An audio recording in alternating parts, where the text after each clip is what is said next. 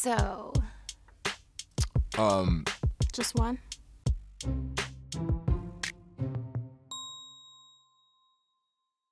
I hate to say this because it sounds so cheesy, but Prince, man, Prince. He just was himself, regardless of what anybody thought that self should look like. He was unapologetically and flamboyantly pushing boundaries and was one of the few artists at the time that was not only willing, but loved to put women on the stage with him. I'll just go with Idris Elba. You're a black man who could be in the running, or at least could be talked about, to being James Bond and like really pissing people off because of that. I can look up to you for that, for sure. Sailor Mars.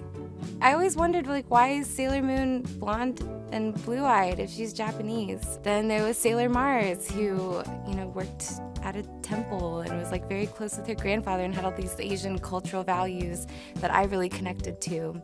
I'm super excited about Jordan Peele.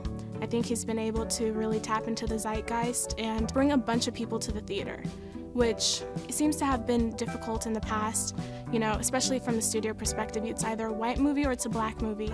But I think what Jordan Peele did was absolutely genius and sort of unifying.